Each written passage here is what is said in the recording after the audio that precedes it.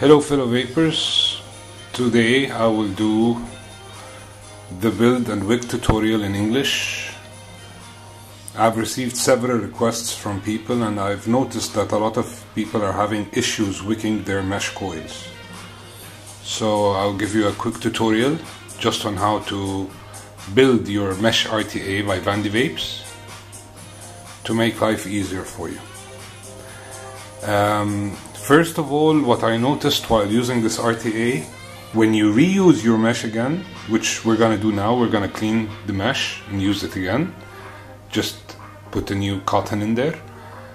When you reuse your mesh, the vaping experience is better, and the only interpretation to this would be is that the mesh becomes less responsive to the pulse.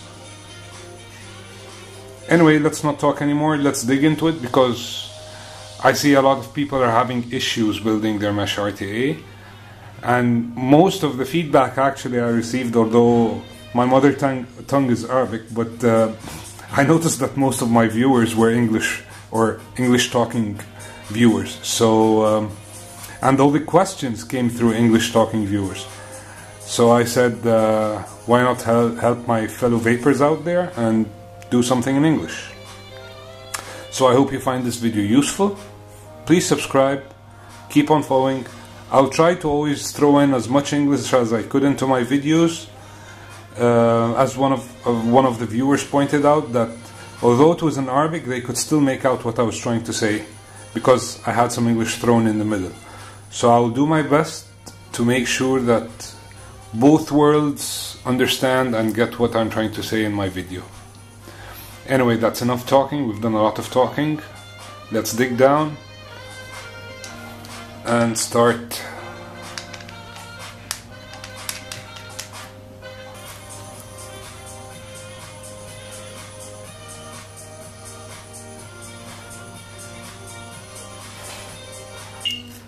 Be delicate with your brushing, because the mesh is still much weaker than the normal coils, so be careful with that.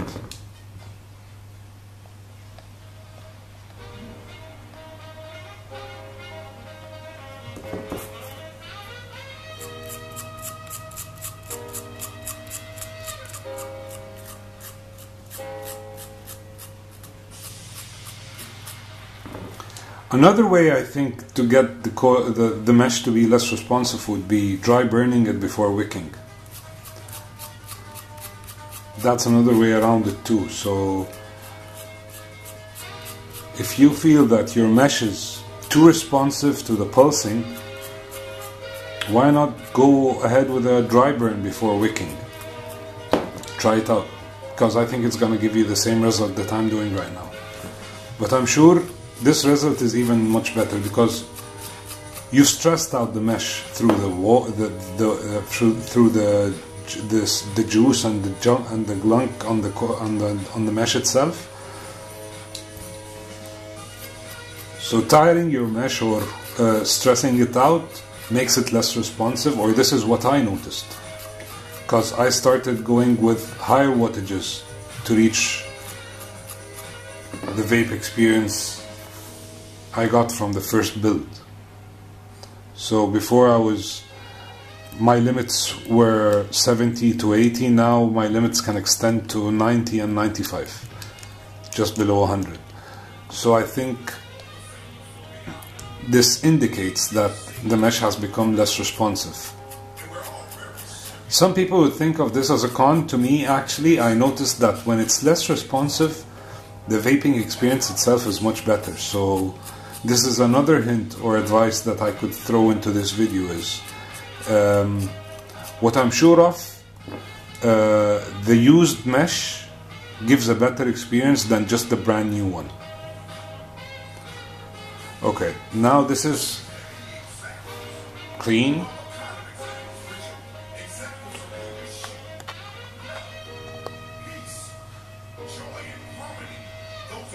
Ready to be wicked. See, it looks almost like a new one.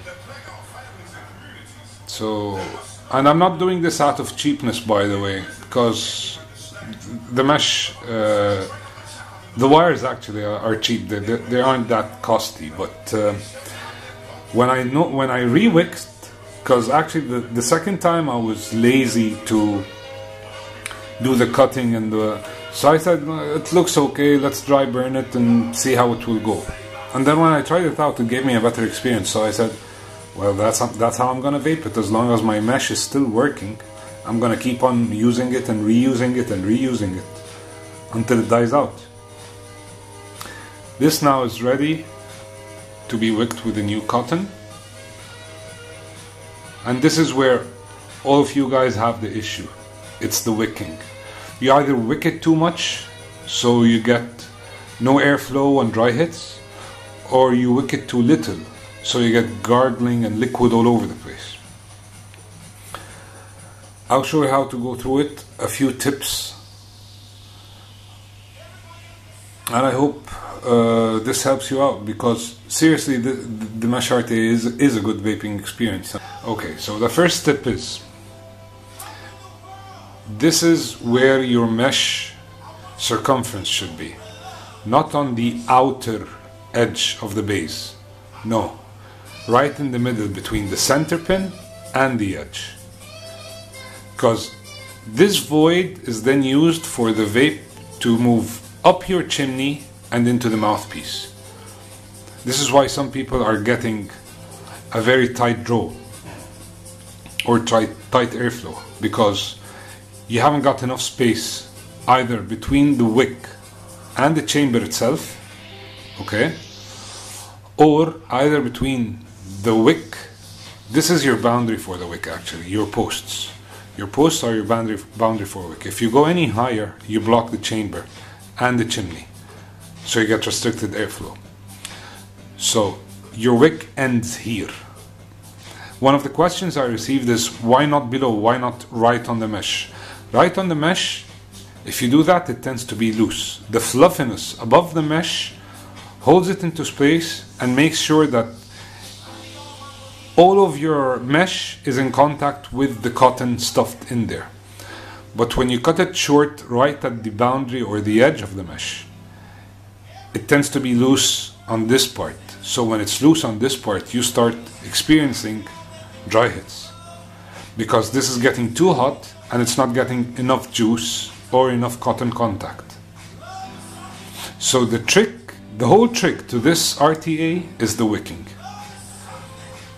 The first trick is, do not put a lot of mesh in there. You think if you put a lot of mesh in there, the ohms will be higher, so your risks of having dry hits will be less. No, this is not the case. You're not getting dry hits because of low ohms or high ohms. You're getting dry hits because there is something wrong. The first thing on your wrong list will be the cotton stuffed in there is not in full contact with all the mesh. So this creates a hot spot, which then gives you the dry hit. That's one. Two, you stuff a lot of cotton in there. It's not how much you stuff. I'm a Muji cotton user. Some people don't like it.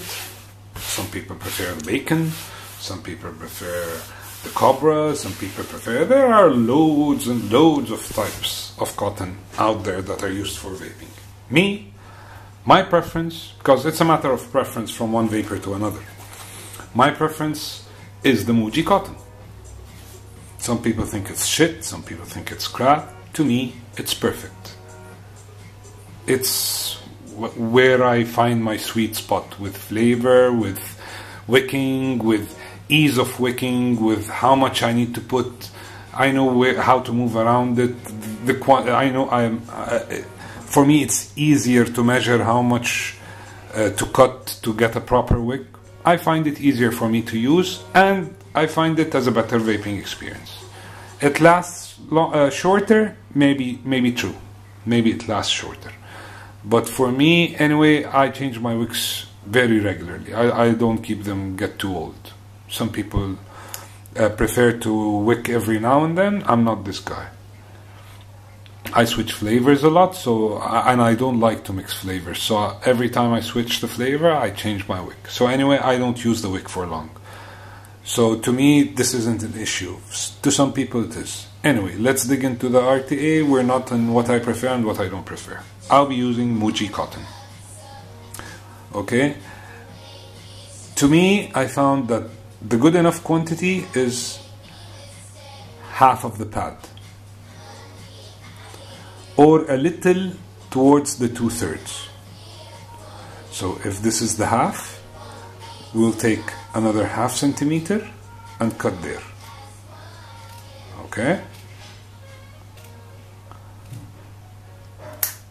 This is how much cotton I usually use, or that suits my build or my wick diameter.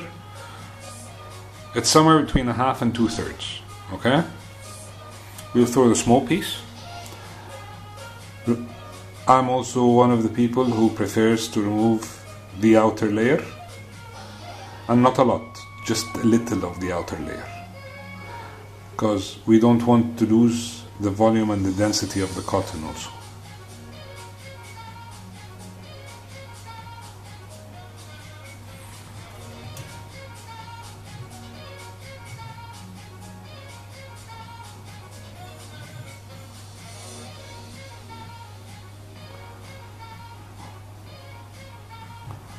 Okay. Now my next trick in the wick is I'll split it halfway through the middle. And by the middle I mean middle of the thickness. How thick the cotton is, cut halfway through.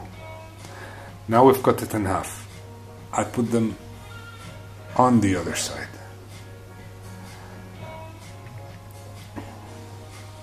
And I do a little overlap, as you can see.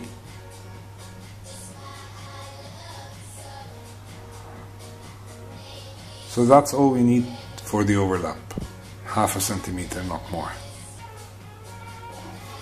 Why I do that? Because this side of the cotton, which is the inner side, let's talk some science, gives a higher capillary force to suck the juice in. I don't know if you got what I mean, but this side is better with sucking the juice into it than the other side. So I split it through the middle, turn them over. Now the second hack, or the second trick. I use a toothpick in the middle. This creates a void channel in the center of my wick, which enables the liquid to flow through it, through the middle, and then it primes or it juices up your cotton from inside to out. So now you're getting the juice from both directions, out to in through these channels, and in to out through the center void channel that we're creating by the toothpick. And then we roll it in. You might think of it as a big hassle or a fuss. Trust me, it's very simple. No hassle, no fuss whatsoever.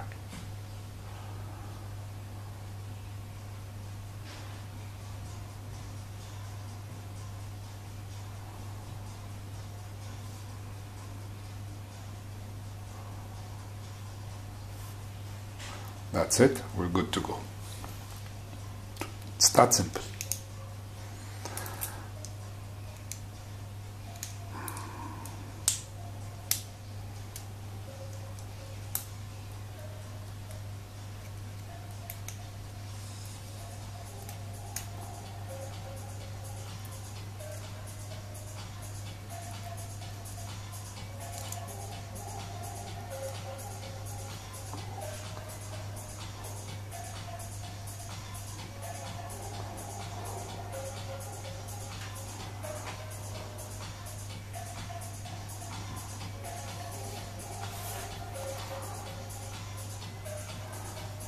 Always make sure that your clamps are clear from the cotton, because this also can cause a dry hit.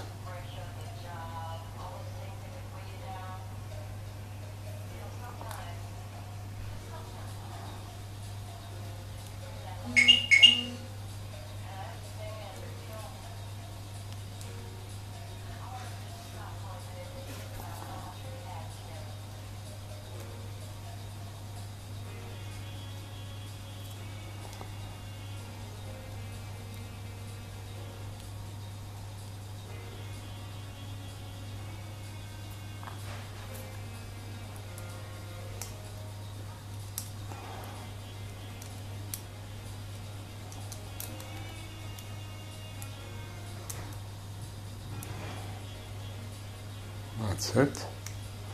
We're done. It's as simple as that.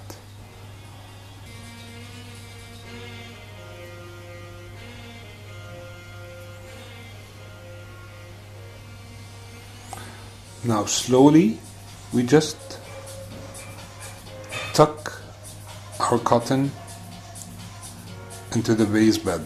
That's it. Just softly tuck it in there. Do not tuck it tightly, softly, because we want to keep it properly aired to enable proper juice flow into the cotton.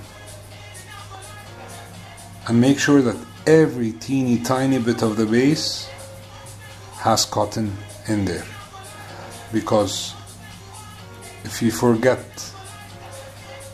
any small part, this will be an escape for your liquid, which will cause the gargling and the spit back of the hot boiling e-juice.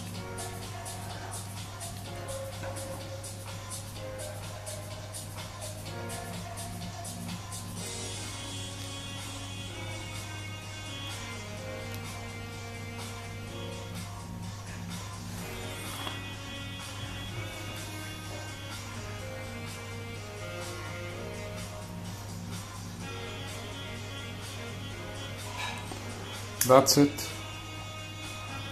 Now I like to leave the cotton in the middle. The toothpick. I like to leave the toothpick in the middle.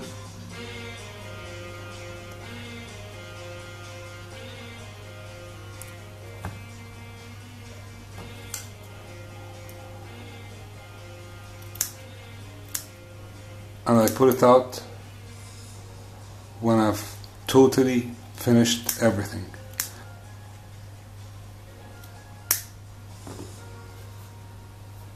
This is your second wick. Can keep it aside for now. Now, the other tip, since we have this in the middle, just give it a wiggle in circular motion to make sure that the void is still maintained in there.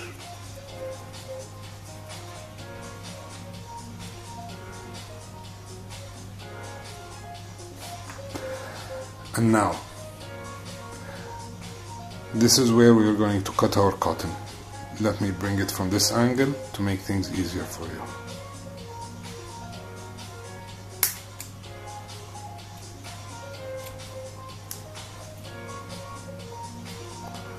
See? Almost flush with the posts. Why almost? Because we will do some tucking in. By the time we're done with the tucking in, it's going to be flush with both posts.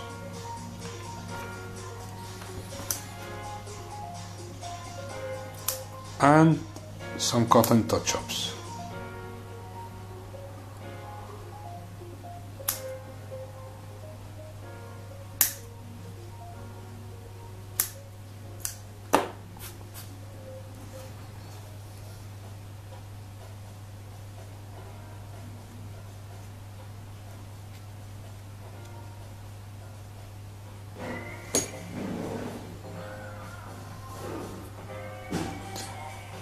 This is ready to be primed.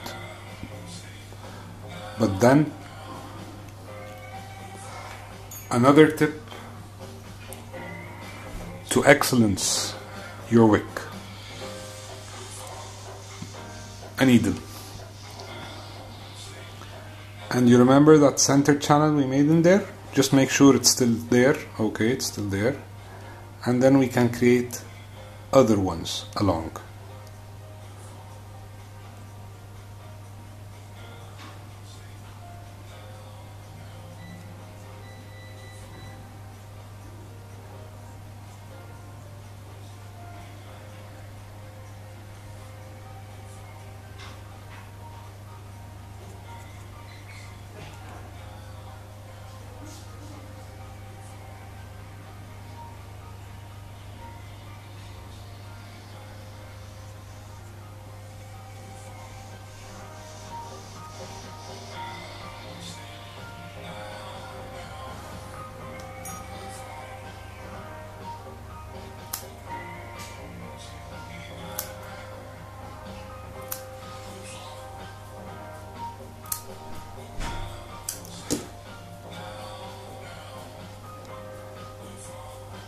as you see, our cotton is flushed out with the posts.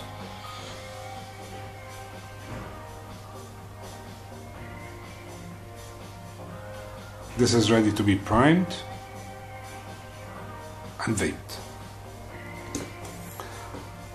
One more tip. You see those juice channels in there? Just get your needle in there and give a little lift up. This will enable the juice to go in and under the wick, not just hit the wick from the side. Down, a little lift up, down, a little lift up, down, a little lift up. That's it. Now we are good to go and ready to vape it.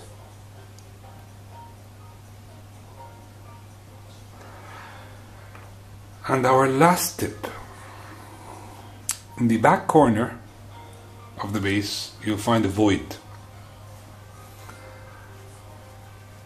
Just one of those hairs that we cut off and stuff it in there.